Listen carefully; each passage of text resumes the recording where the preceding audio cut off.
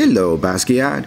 I'm a Dali, an artist and a time traveler, and I was wondering if my friend Al could narrate a YouTube video on your life story. It's called The Untold Story of Jean-Michel Basquiat. Sure, man.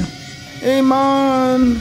Oops. Jean-Michel Basquiat was a renowned American artist known for his influential and distinctive style that emerged during the 1980s in New York City. He was born on December 22, 1960 in Brooklyn, New York. He emerged as a prominent figure in New York City art scene during the 1980s. Basquiat's life and work were deeply intertwined with the graffiti and street art movement, and he quickly gained recognition for his unique style and powerful imagery. Raised in Brooklyn by a Haitian father and Puerto Rican mother, Basquiat showed an early interest in art and began creating drawings and paintings from a young age. He dropped out of high school at the age of 17 and began exploring the streets of New York City, where he became involved in the burgeoning graffiti scene. Basquiat gained attention for his graffiti tags under the pseudonym Samo, which he used to critique society and the art world. His work caught the eye of the art community and transitioned from graffiti to painting on canvas. He quickly gained acclaim for his raw, expressive style, which combined elements of street art, abstraction, and neo-expressionism. In the early 1980s, Basquiat's career skyrocketed as he became part of the downtown art scene, along artists like Andy Warhol, Keith Haring, and Jean-Michel's close friend Kenny Scarf. Basquiat's paintings often featured bold colors, text, and imagery drawn from African-American culture, history, and other personal experiences. In 1982, Basquiat had his first solo exhibition at the Anina Nocelle Gallery in New York, which received critical acclaim. His meteoric rise to fame continued, and he soon became one of the most sought-after artists of his generation. However, Basquiat's success was accompanied by personal struggles, including drug addiction and mental health issues. Despite these challenges, he continued to produce a prolific body of work until his untimely death at the age of 27 on August 12, 1988 from a heroin overdose. Basquiat's legacy endures as his work continues to be celebrated and analyzed for its powerful commentary on race, identity, and society. His paintings have been exhibited in museums and galleries around the world, and he is regarded as one of the most important artists of the 20th century. In recent years, his work has garnered record-breaking prices at auctions, cementing his status as a seminal figure in contemporary art.